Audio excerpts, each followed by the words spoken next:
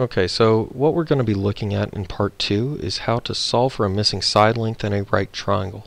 So the first thing we're going to be looking at is our angle measure. So in this case we have an angle of 56 degrees. What we're now going to do is the same thing we did on the front. Step 2 says we're going to label our sides. So I know that side up here is my hypotenuse, and the side down here at the bottom is my adjacent because it's next to the angle. So the next thing I'm going to do is I'm going to look for a ratio that has adjacent and hypotenuse in it. Now we know that from the front, cosine is going to be our angle of our function of choice here. So what we're going to do is we're going to start by writing down our ratio. And we know our ratio is cosine of the angle is equal to adjacent over the hypotenuse. So in this case we have cosine of 56 degrees is equal to x divided by 8. So the first thing that we would do here is we cannot solve, so we've got x divided by 8. To cancel out, we would multiply both sides by 8. And that's how this next step came about, where we had 8 times cosine of 56 degrees is equal to x.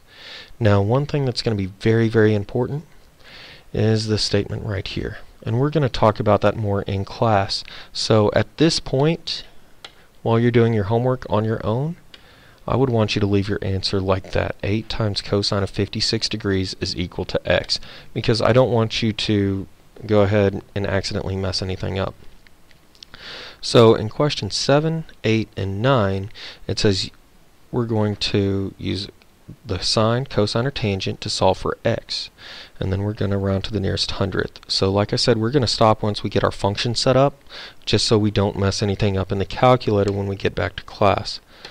So on question 7, the first thing I have is 67 degrees.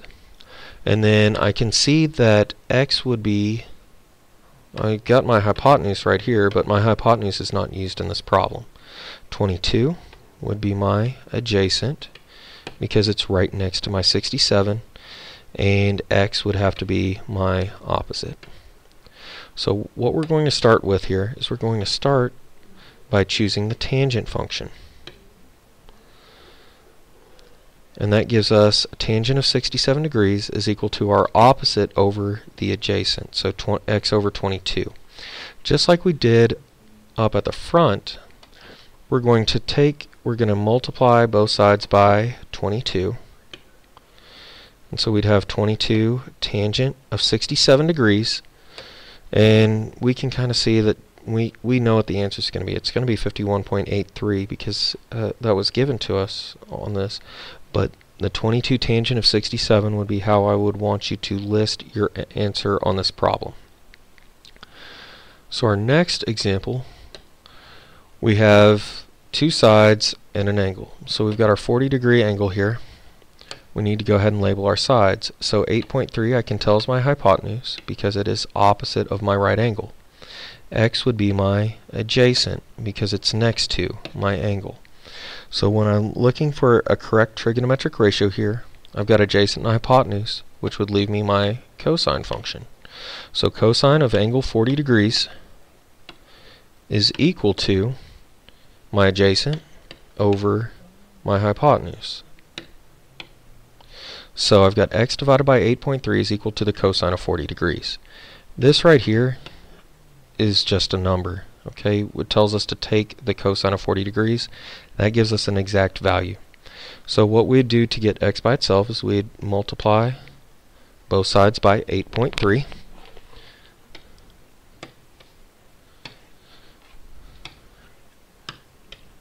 And we have 8.3 times cosine of 40 degrees, which would be equal to our x. At that point, we're actually finished with that problem. So our final example up here, we have x, 7.1, and 38 degrees. The first thing I'm going to look at is the exact same thing we've been doing. We're still going to find our angle. So here's my angle, 38 degrees. I'm then going to label my sides for step 2. So 7.1 would be my opposite, and x would be my hypotenuse. So when we set this up, we can kind of tell that sine of 38 degrees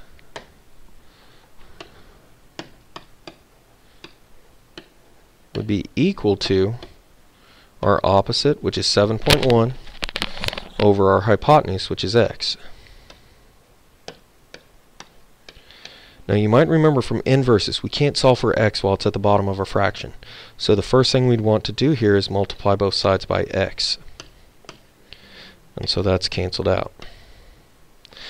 So now we have x sine of 38 degrees is equal to 71. Or 7.1, I'm sorry. So what we need to do now is we need to get the x by itself, and so we have x times the sine of 38. To cancel this out, we need to divide both sides by sine of 38.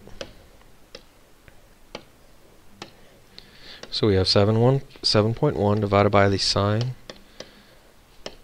of 38 degrees.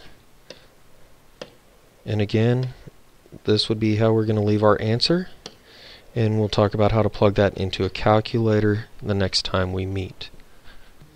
Okay, so for the next section, what we're going to be looking at is solving each right triangle for the measure of an angle.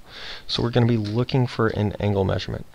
And we're primarily going to look at how we set this up. We're going to discuss this and show how you put this in a calculator when you get to class. So the first thing we have is we have angle x here.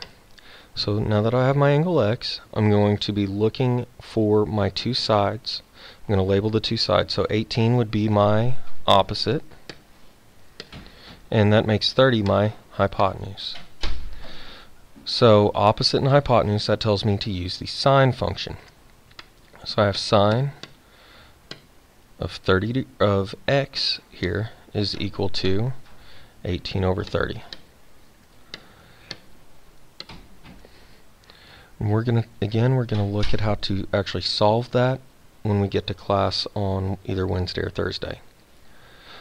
So our next problem, on problem 11, we again have our angle x, and this time we have our two sides. We have 8, which would be our opposite, and 7, which would be our adjacent.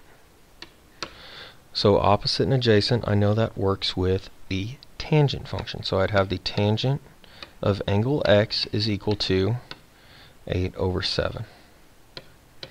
And this would be a problem that I could solve with a calculator very easily. So on number 12, we have our angle x here. And now that we have our angle x, we need to label our two sides. I see 11 opposite the right angle, so that's my hypotenuse, and that leaves 5 is right next to angle x, so that's my adjacent. Now, I know that the function that connects the adjacent with the hypotenuse is my cosine function.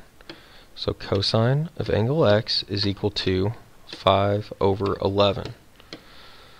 And that's all we have to set up for each triangle, or for each of these triangles here. Okay. Now, what I want you to do before you come to class on Wednesday or Thursday, just like we were talking about a second ago, to solve each triangle, I want you to find all the unknown side and angle measures. Round to the nearest thousandth or hundredth and tenth for degrees.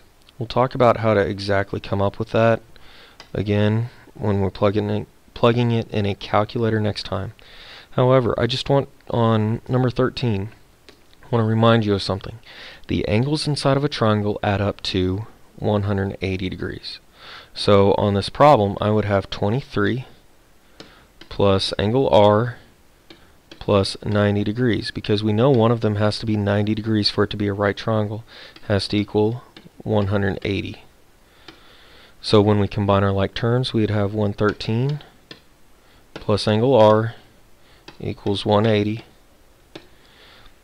and that would tell us that angle R would be left to be 67 degrees. So that one is going to be really easy to find. So we have two ways that we can solve for the next two sides. You can pick whichever angle you would like. So let's say I'm looking for angle R, or side length R. Okay, I'm looking for side length R. I can I have to choose an angle to work with here. So the first angle that I'm going to choose to work with is I'm just going to choose 23.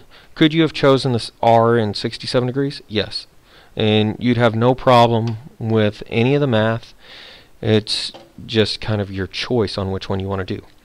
So based on my angle being 23 degrees, that would make R be my adjacent and 126 my hypotenuse. Now, because I chose 23, making R my adjacent, that means side length R, I would have cosine of 23 degrees would be equal to R over 126. And just like earlier, we could solve that equation. So now if I'm looking for n, I know that n is equal to the ratio of the opposite over the hypotenuse. So I'm going to be looking for the sine function. So sine of 23 degrees would be equal to n over 126. And again, we multiply both sides by 126, and it would then become a calculator problem. What I want you to do is I want you to try to come up with some sort of expression for number 14 and number 15 for each of the missing unknowns. And again, we're going to look at how to put this in a calculator on Wednesday. This is for a completion grade, and we are going to be having a short assignment in class that will be due on Wednesday or Thursday, depending on if you're an A or B day. And so I hope this is probably going to be a video you're going to want to watch several times to make sure you're very comfortable with the material. And again, thank you for watching, and have a great evening.